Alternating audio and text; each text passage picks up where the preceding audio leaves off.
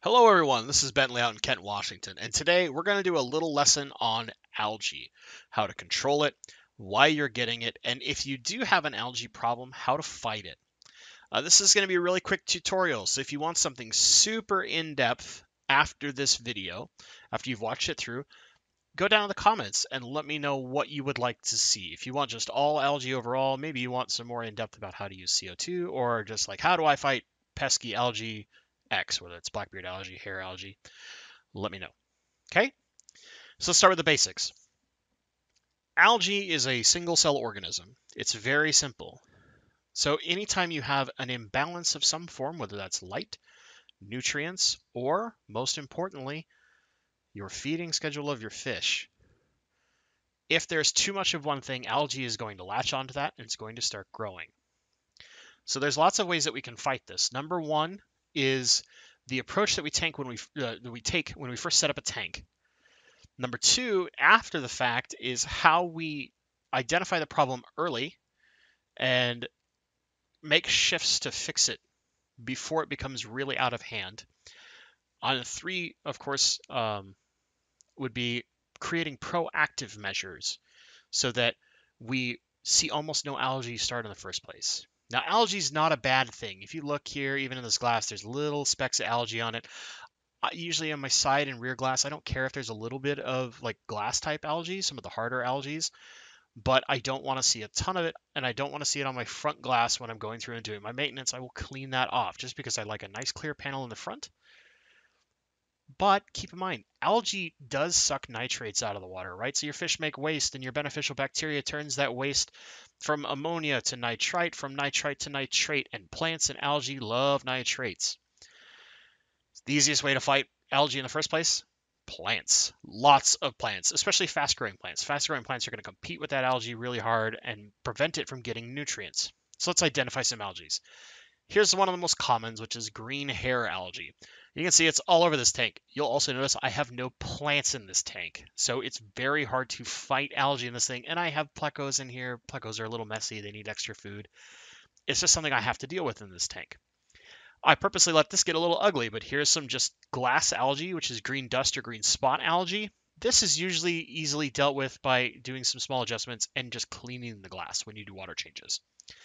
Here might be one of the harder ones, which is blackbeard algae. It's these black tufts, they'll get in your plants. It can be really obnoxious. I deal with it in the guppy tank. The easiest way typically to deal with this is a chemical treatment using either hydrogen peroxide or liquid carbon. However, if you have lots of sensitive fish like little baby fish, you might not want to take that risk.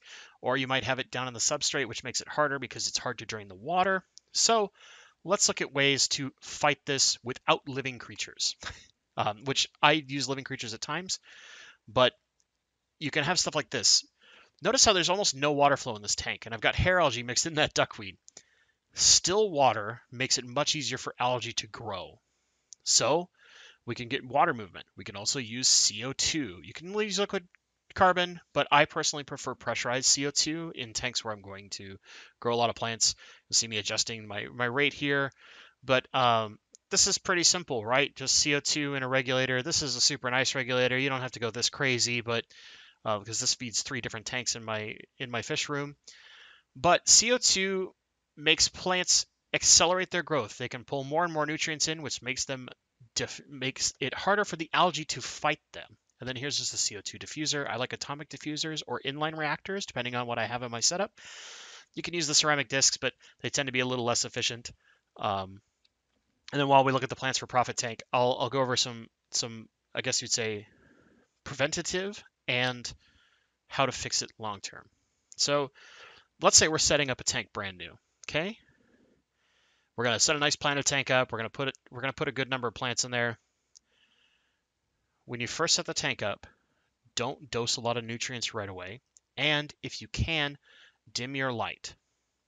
So plants need a little while to settle into a new water system, grow roots, start adjusting to the water. So during that time, really limit the amount of nutrients you put into the water and limit the amount of light. So if you have a dimmable light, dim it down to 50% to start. Same with your nutrients, dose 50%. Let that wait for a week, week and a half, maybe 2 weeks if you don't use CO2. Get them settled in.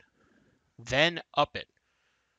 So now they're probably settled in, especially if you've seen new growth in a good number of your plants. Now up your light to 75% and go to your full nutrient dose, or 75%. Depends on your tank and your system. If you're only seeing a few plants grow in, just up that dose a little bit. Go to 75%. So like in a 40-gallon tank, you would do dosing 30 gallons worth of water and nutrients. And then wait another like 2 weeks or so, especially if you don't have CO2. Now, if you start seeing all the plants getting new growth and looking good, you're not seeing any issues and deficiencies. If you see deficiencies, add some extra efforts. That's fine. Now we can start dialing up the light all the way to maximum and going to full nutrient doses. This prevents the algae from getting a chance to settle in the first place. Of course, CO2 helps, but if you notice, like maybe you've got a couple still spots, and even in this tank, there's little bits of algae here and there because there's areas where I don't have enough flow. Adjust your water flow. Maybe that means adding an extra sponge filter or a power head or a little circulation pump, whatever you can to add that little bit of water flow, because that's one of the other things that really fights algae well.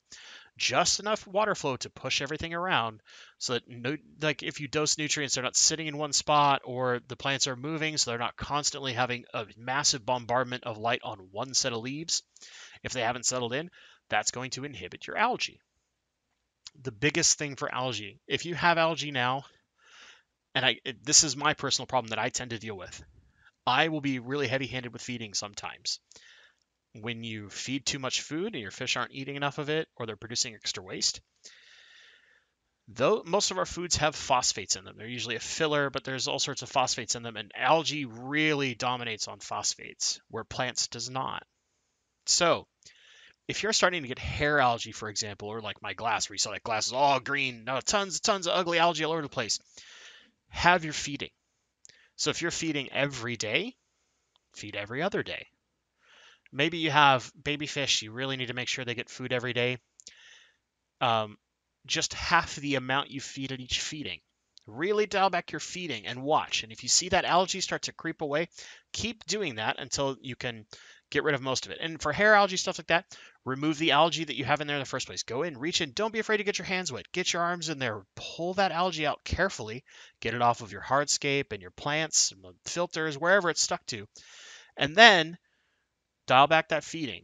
Remove a lot of those phosphates, and you probably will see it stop growing and then eventually go away. That's the basics, guys. If you want more details, again, throw a comment down there. Let me know. If you like this video, like it. If you'd like to hear more, I'm definitely willing to do more and do something a little long term. I just have a really busy weekend. So let me know in the comments. And as always, guys, stay awesome.